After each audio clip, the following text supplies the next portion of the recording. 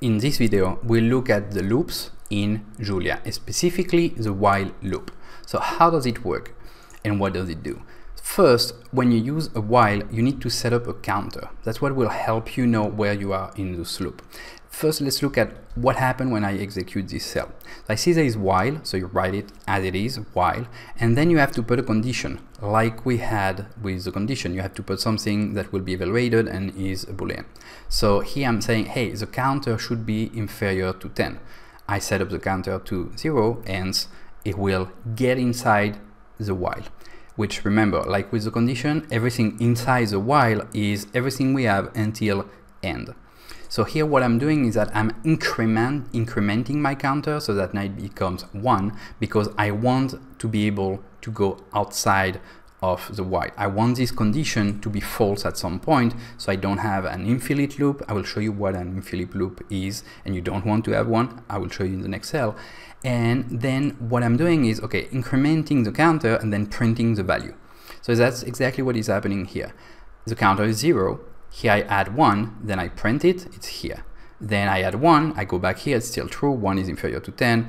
I add one number, now it's 2, and then I print it. And I keep doing that until at some point, counter is 10.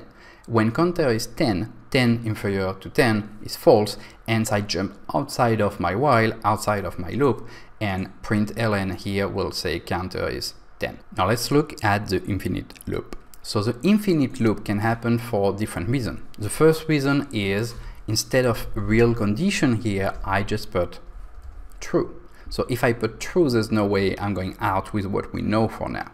So here, what happens if my counter is never incremented? What happens if I stay in 0?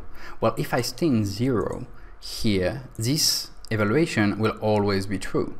It's going to be 0 inferior to 10, and it's always going to be true, and this will never end. I'll show you, might crash the computer, or I'll try to stop it. Cool, it worked. So what happened? Well, it's printing 0 many times. If you look here, you see this huge bar here. So why?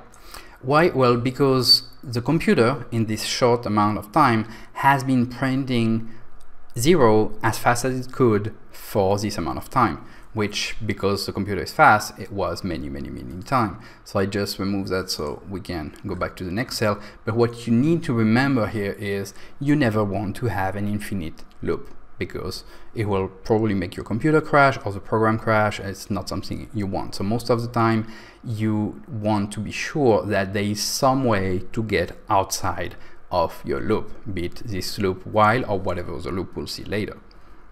Now I'll show you another way to get out of loops. So there is something called continue and there is something called break. Now with while, again, we start with a counter. Here everything is the same. I check if my counter is superior or inferior to 10. If it's inferior to 10, then we're happy and we continue within the while. If not, and I can show you here too, if my counter is 100, then nothing happened, because this condition here is false, so I just jump to whatever comes after. Now, if I want to have a condition within my while, I can do that. I can have condition is in my loop, and I can have even another loop in my loop. I can have any code.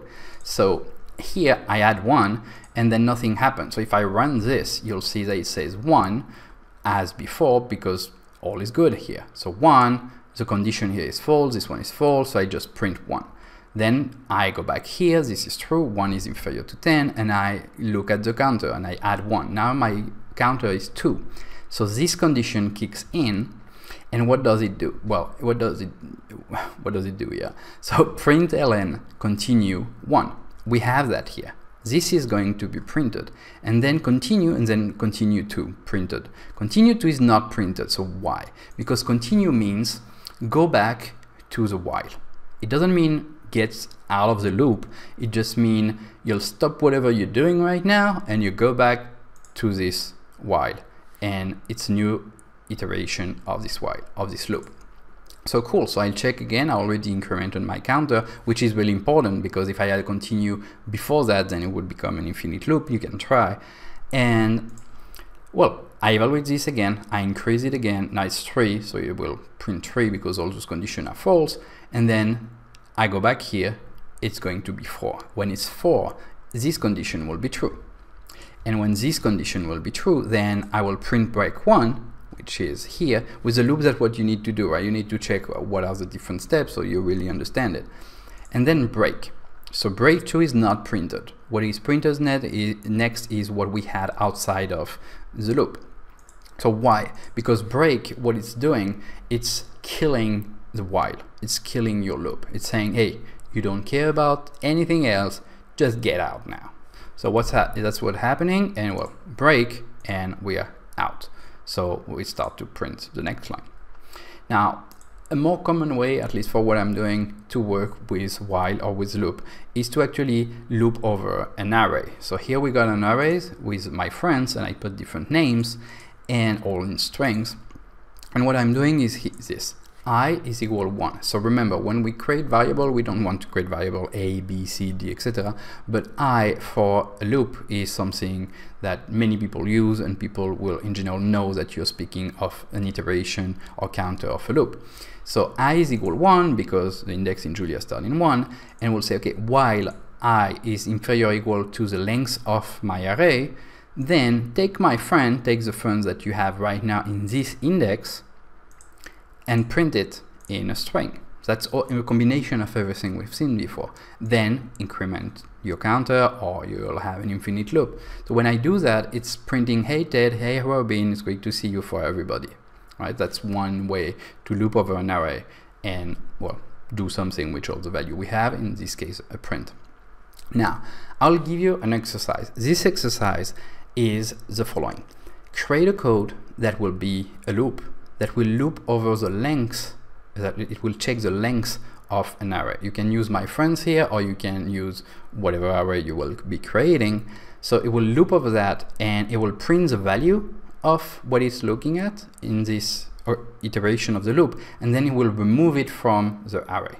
So the while will check the size of the array. So if it's with my friend here, you will have a list of 5, then you'll print, for instance, Ted, then you'll remove Ted, and then you'll continue and you'll print Robin, you'll remove Robin, etc. up until the list is empty, and when the list is empty, then the loop will end.